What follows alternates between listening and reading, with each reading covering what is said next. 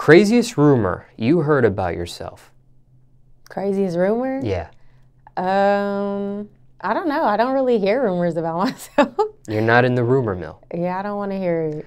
Now, why is that? Because sometimes I interview a person and they have a lot of rumors about them, but here you are and you don't really hear any. Because I don't really associate with a lot of people, so it's just kind of like me and my 5 fingers. Are you antisocial? Kinda.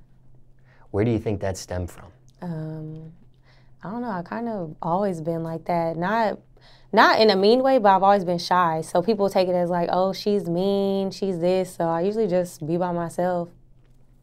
Now, how long have you been in the modeling industry for? Since I was 17. And care to share what age you are at this point? 22. Okay, so about 5 years, give or Yeah. take. And is it a certain category of modeling one would put you in, or no? They just use the phrase model. Model, probably. I started off print and commercial because I was signed with LA Models. But after that, I just been modeling.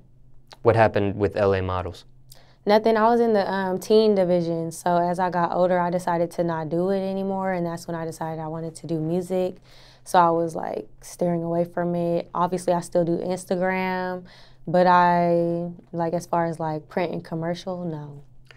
When it comes to the teen division, do you have to legit be a teen to be in that division? Or are there some people that turn 20 or 21? You do have to be a teen because once you're 18 or over, I think they put you in the women's division. If you want to be or if you like go for it. Because I imagine some people look younger than their Maybe actual with age. acting. With acting, you could be playing a teen for sure.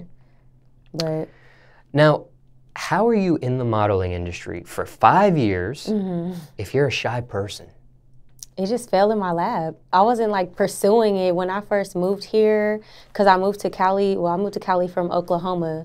So when I moved, my mom had told me and my little brother to go to this audition, and we went, and we just got signed out of nowhere from that. So it wasn't really like, oh, I'm pursuing something and, you know, but it just happened. Mm. Are you still shy to this day, or has that, you overcome that? I've overcame it. Was it a turning point when you overcame being shy, something specific in your life, or was it just gradual progression? I just would talk to myself every day like, okay, you know what, we're not doing this anymore. You know, this is out.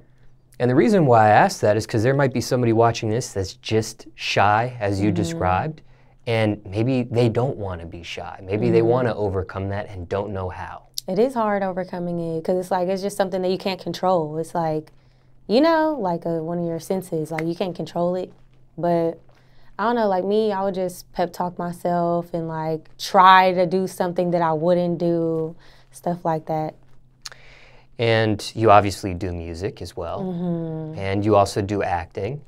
I would assume that would be tough if you were a shy person. Yeah, but when I get into like my mode, I don't be playing. And when it came to you when it came to you being shy, did that particularly stem from something? I just always been shy. I was probably the only shy one out of all my siblings. I was gonna ask that next, if you were the only one in the family like that. Yeah. So everybody else is outgoing and things of that nature, they're the opposite? Everybody has their own personality for sure. And you being shy, you were also the quiet one, quote unquote? Yep. You would have a lot to say maybe in your head, but it just wouldn't come out? I wouldn't have a lot to say in my head. I'd just be, I don't know, I'd just be chilling.